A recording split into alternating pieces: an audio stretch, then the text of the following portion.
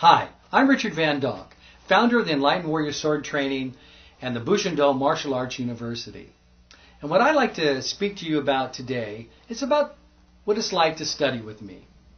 And I'm really, honestly, if I just can speak freely, I'm really an open, light-hearted guy, that loves life, that celebrates life, that does his best to inspire others to live the very best life that they can have. That's really what I'm about. In every aspect of my being, I'm really about that. And what I'm really about in this training is to help you to become a total human being, if you will. To own yourself fully, whatever that is, whatever that takes, is to bring all of you into you, okay, so that you can live fully in this life. And to live without fear and to live with a passion. What's this got to do with sword everything? The sword is like the way, and of the samurai. And the way of the samurai, if I will, to go to that, samurai comes to mind, is that, the story goes that they lived by the sword. Their life was the sword. For some, the sword was like the seat of their own soul. And they did this practice of with a sword in a way that it was to master who they are, right? And just learning to draw or learning to cut, learning with the precision of things was a way of keeping their mind focused in a great concentration.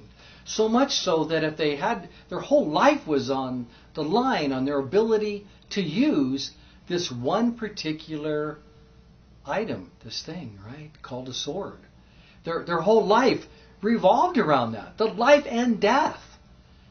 So if you think of it that way, then since you're not in the battle of using it in life and death, that if you use it as a perfection of yourself, right, if you take it as a tool to live your perfection, that if you first are trying to find a sword and you're kind of fumbling to get it out and not knowing how it works, and you go from that to learning how to turn it just right, and oh wow, it comes out easy.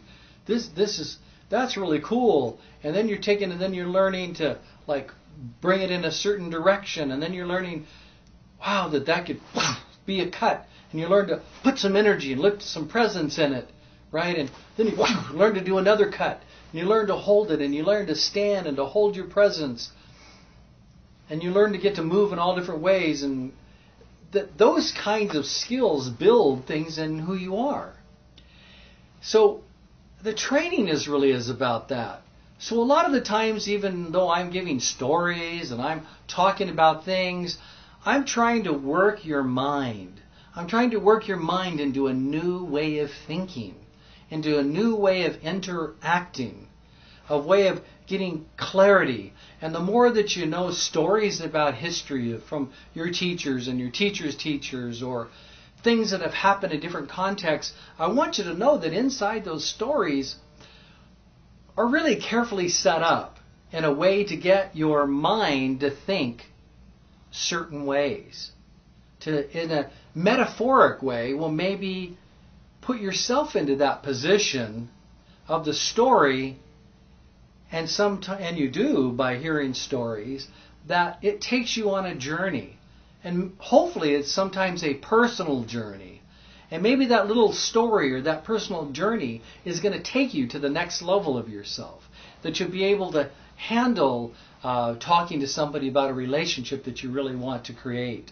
Whether that's a love relationship, or you can stand up and be more present and asking for the job that you want instead of being down and sheepish and go like, I really would like to work here, is different than, hi, I'm so-and-so, and I won't go into the whole depth of that. Hi, I'm here to you get the idea. I don't really want to go too much in depth with that, but you understand the difference of that presence, and that's kind of what I want you to understand, that the stories that I'm telling you are to give you those kind of different mindsets, if you will, mental attitudes, if you will, to give you a more awakened way of looking at things. I'm going to be going in and out of the depths of the teachings while I'm teaching. A lot of times I will make jokes and humor so that you don't take things too seriously. You have to have the balance of the humor to keep that happy heart, that pure white heart, if you will, that transcendence in you while you're learning something serious. But you have to be able to change from the happy, serious, to serious in a moment's notice. You have to be a master of your emotions. Not always easy, but in the middle of something that's a confrontation, you have to be able to pull yourself together to be completely focused and to getting the outcome that you want. But to live that way the whole time kind of takes away a lot of the value that I've found about life. And that's about loving it and celebrating and having a great time too. And you find me in those positions, I'm a guy that loves to, give hugs to the people that I love and care about. Maybe it's because I'm from California, I don't know. But I love doing that. I'm more of a hug guy than I am, say, a handshake guy. If that's not cool with you, that's fine. But if it's cool with you, come up, give me a hug sometime. I'm waiting for that. I'm the kind of guy that wants to meet all of his students. I don't really want all of that distance in a sense. Sure, there's respect levels just like I have for my teacher, and I have great respect for my teachers that, even though if I've sat down and say I've gone out and got drunk with them or whatever and had a great time in friendship, no matter how deep it's been, they're always master so-and-so or soke so-and-so or conso so-and-so. Always. Never call them by their first name. To me, I just can't do it. That's where I'm at. I'm really, really about respect. Martial arts and life really begins and ends with respect. We have the challenges and all the injustices in the world because we don't have enough respect for each other. We can do better as a human race. I'm really about that as well. Humanity can do better. It really can. But it's up to us, each individual. It has to make that happen. We have to start in our own selves.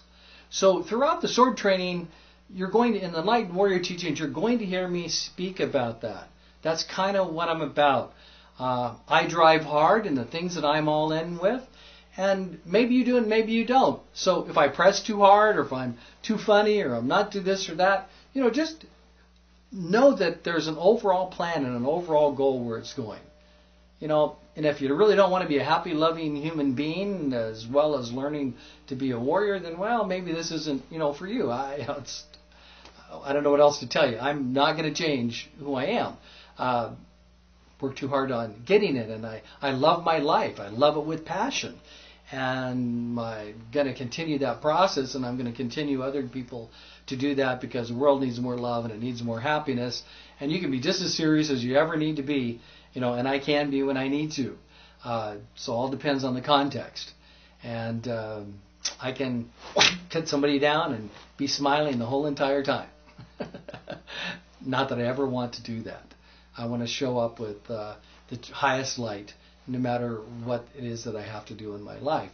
And so I'm going to encourage you, to do that. So expect some fun in the training as well, and understand that there's specific things that I really, really want you to learn. And if I'm putting it in here and I'm talking about it, over and over again, there's a reason for doing it that way. There is a reason. Are there other ways? Sure there are. There's lots of ways. It's unlimited. And does it work is really the end result. But I want you to learn the formal and the informal and the unification of that.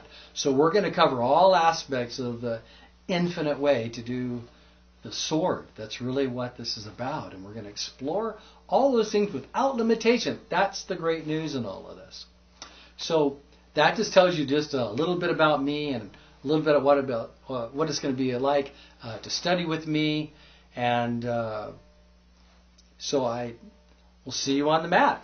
And I look forward to the next time that we get to meet in person as well.